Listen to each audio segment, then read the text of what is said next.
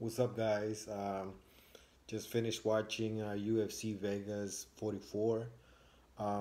It was a great night of fights, great event, amazing fight card. Some very nice fights, man. A lot of action, a lot of drama. I particularly enjoy Clay Guida's fight. I think that fight was pretty good. It was pretty awesome the way Clay Guida um, basically made a comeback. He was getting his ass kicked really bad, and the guy gassed out, and his opponent gassed out, and then it was all Clay Guida from there, and he got the win. He got a real naked choke.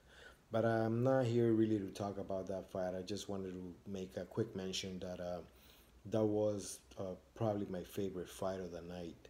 Even though the main event did not disappoint me at all, man, it was an action-packed main event. It was Jose Aldo versus Rod Font. It was just an amazing fight from top to bottom, action-packed, up and down. Just one of those very competitive. In your face, greedy fights where we see it all.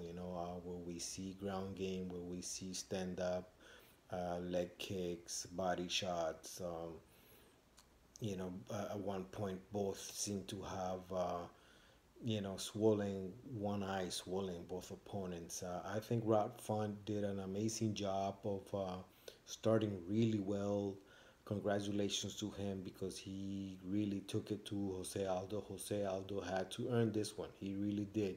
Not that he doesn't tend to earn his wins. He really, he often does. But Rod Font was particularly very tough to beat in this instance. He had a good game plan. Obviously, he wanted to put the pressure on Jose Aldo early, and he did a great job. I had him winning both the first two rounds.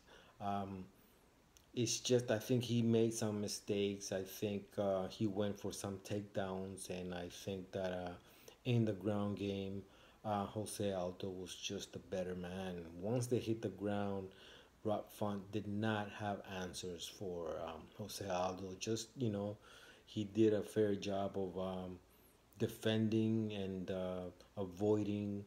Um, Being ground and pounded and being submitted.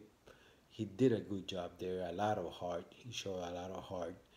But Jose Aldo just he was having his way on the ground with him.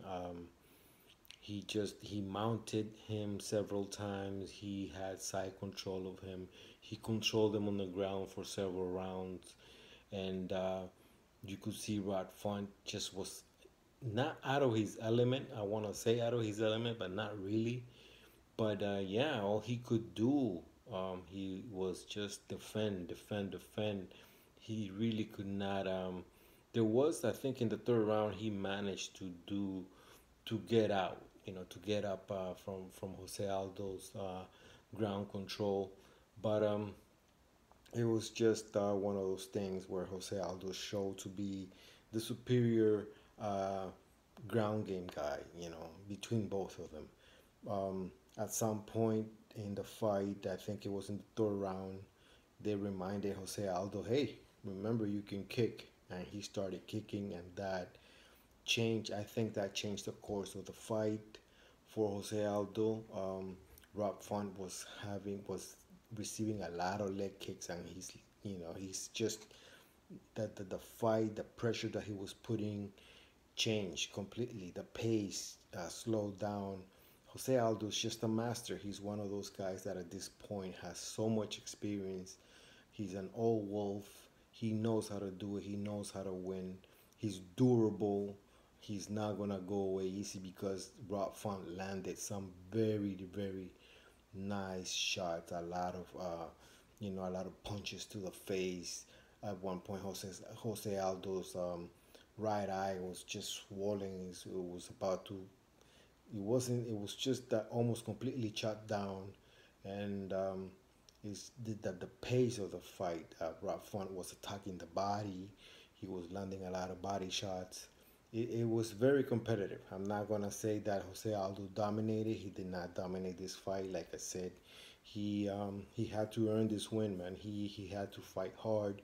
He had to fight in exhaustion, and that's where the ground game was very useful for him because he took it to the ground. I think Rob Font made several mistakes and attempting some takedowns. And usually, when he would fail, he would end up at the bottom, and Jose Aldo would get on top, like I mentioned before, and he would manage to gain control. He was controlling Rob Font in the ground, and that's where Jose Aldo got the chance to catch his wind, slow down his heart rate, slow down the fight, and take control, ultimately getting the win. It was an amazing performance by both fighters. I think I'm a big fan of both at this point. Always been a fan of Jose Aldo, to be honest. One of those fighters that I admire so much. One of the best champions, most dominant champions ever in the UFC. And I maintain that one of the biggest injustices in the MMA sport was that Conor McGregor never um, gave Jose Aldo his well-deserved rematch, because at the time when Conor McGregor beat Jose Aldo, he did it in such a dominant fashion. It was, I believe, it was a 12-second, uh, in you know, in 12 seconds in the fight, he knocked out Jose Aldo in highlight fashion. No denying there, but at that point, Jose Aldo had been a 10-year uh, plus dominant champion. And back when he was in WEC, and then when he came to UFC, he was a champion. He faced just about every killer contender they put in front of him. He was one of the best champions ever, featherweight champions ever in the MMA sport, I think. And I think it was bullshit that Conor McGregor never gave the guy a chance to redeem himself, to get that, to maybe he would have lost to McGregor again, but not in that way. I think he would have redeemed that loss, and McGregor never gave him the chance, which is one of those things that I hold against McGregor, to be honest, because I think that, and UFC also, UFC never pushed for it. I don't think they gave Jose Aldo the respect. Now they are giving him that respect, but back then they did not give him. After he lost that belt, they did not give him the respect that he deserved. I remember back then at that time, Jose Aldo was saying a lot of controversial things about UFC, and maybe Dana White didn't like that. The usual story, you know. So, anyways, it looks like Jose Aldo is on his way to a title shot again. This was a great win for him, and amazing title fight, amazing main event. I loved it, action packed, a lot of drama, a lot of bloody, greedy. One of those fights that you just love. Anyways, those are my thoughts on the fight. Let's see what Jose Aldo does from here on in, and I'll keep my eye also on Rob Font. I think that guy just needs to work on several little things, but he's on his way, man. He's a contender. He's beating some good guys, and he gave Jose Aldo a run for his money for sure. Thanks, guys, for listening to me. Give me likes, dislikes, and subscribe to my humble channel. Peace.